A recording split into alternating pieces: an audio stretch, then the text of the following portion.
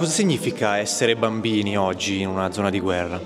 Da un lato significa veramente crescere e saltare tutti i passaggi, tutte le cose che un bambino ha vissuto, perché soprattutto quando hai vissuto solo la guerra non hai idea di cosa sia la pace, e quindi io posso dire cosa significa essere bambino in guerra paragonando un po' la differenza quando ero bambino io, che potevo essere libero e non avevo tutte quelle fatiche addosso, no? Ecco, un bambino in guerra oggi vive centinaia di fatiche, poi noi ne abbiamo messe 12, no? Che lo condizionano ma da 1000 punti di vista, ecco.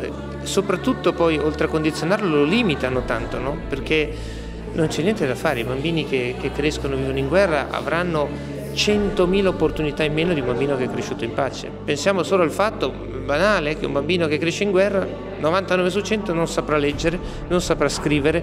Nel riflettere così sui bambini in guerra a me viene in mente sempre questa cosa, no? Se noi ci immaginiamo quale sarà il primo essere umano che metterà un piede su Marte, probabilmente non sarà un bambino cresciuto in guerra, perché per mettere il piede su Marte devi fare un percorso, no? Devi avere delle opportunità, no? Per arrivare lì. Ecco, il sogno utopico mio può essere davvero che il primo uomo che metta piede su Marte o donna sia un bimbo magari che è stato strappato alla guerra, che ha avuto una possibilità. E diciamo che la cosa bella del regalare meraviglie ai bambini in qualunque contesto è che poi loro la vanno a regalare ad altri bambini e ai più grandi, no?